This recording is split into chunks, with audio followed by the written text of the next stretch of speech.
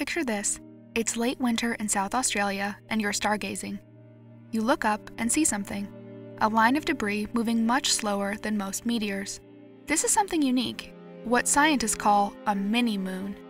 The explosion seen here, which happened in 2016, is one of the first of its kind to be observed. We're a new channel covering academic studies. Subscribe to join us. So, what's a mini-moon? Well, like the name sounds, they're objects gravitationally captured by the Earth-Moon system. Astronomers theorize they enter Earth's orbit for a few rotations, maybe more, before returning to orbit the Sun. For nearly 100 years, astronomers theorized they existed.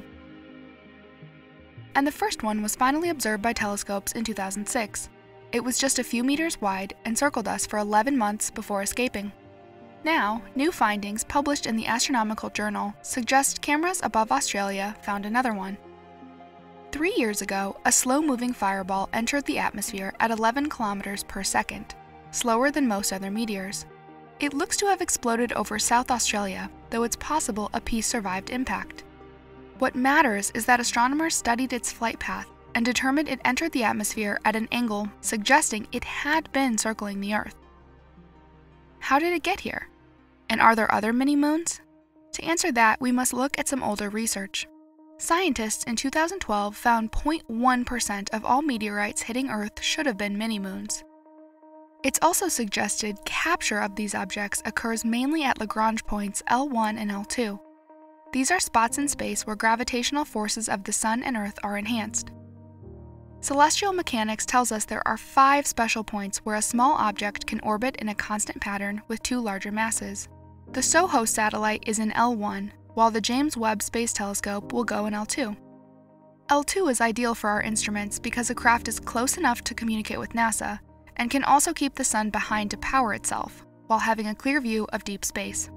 Scientists are still trying to figure out why, but it appears that mini-moons are more likely to enter Earth orbit at these points. Why does it matter?